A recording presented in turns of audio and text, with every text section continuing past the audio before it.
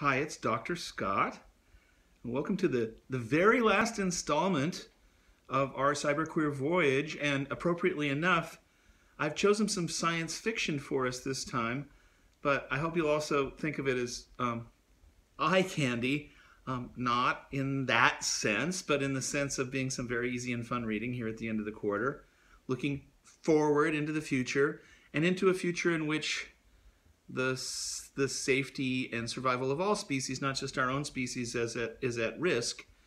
That is, in fact, the situation on the planet, and that's why the theme for this last voyage is something called Cli-Fi.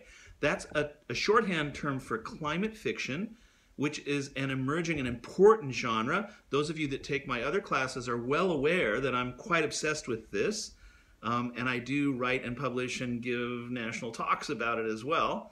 So basically, I'll admit that one of my obsessions, which is Cli-Fi, is meeting another of my obsessions, which is LGBTQ lit, for this very final and candified voyage and look into the future.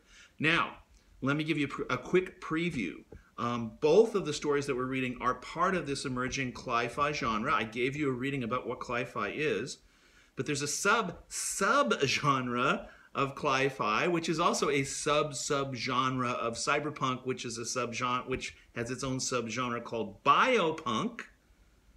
Biopunk being the fictional format in which sci-fi characters biohack and bioengineer their way into some sort of often apocalyptic future, but which, to be honest, is usually dominated by heteronormative, macho, often adolescent males who are just biohacking for the fun of it and the testosterone rush of it, and kind of playing in a Frankensteinian way with the mechanisms of reproduction and evolution.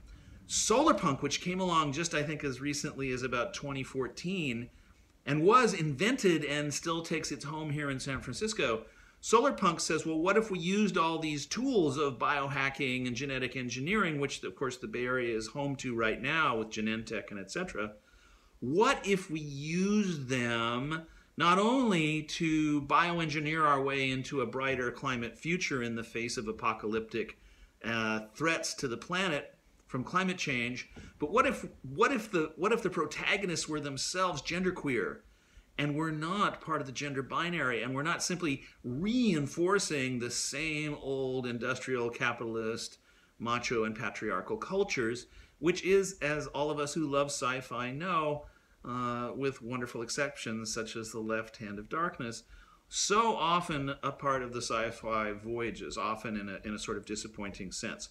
So you'll be reading about an insurance salesperson, not salesman, who is non-gender binary, non-heteronormative, and finding out how she does, that is her pronoun, how she voyages into this future.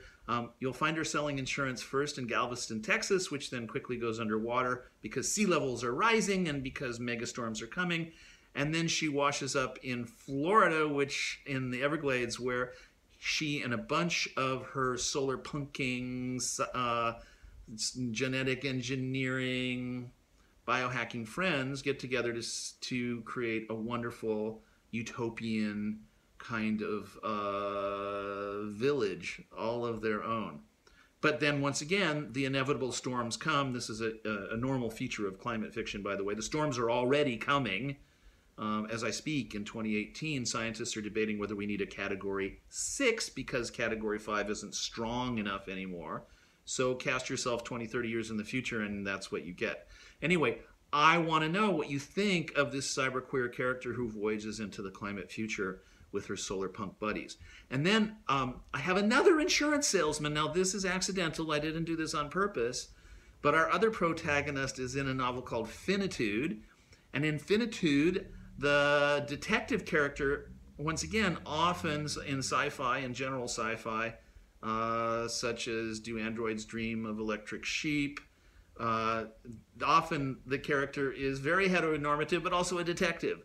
So we have a non-heteronormative, gay, queer detective, heartbroken one, I might add, not too much of a spoiler, who's struggling against various government plots and various, well, in a dystopic future, trying to find not only the pieces of his shattered heart, but to keep the planet from falling apart at the same time.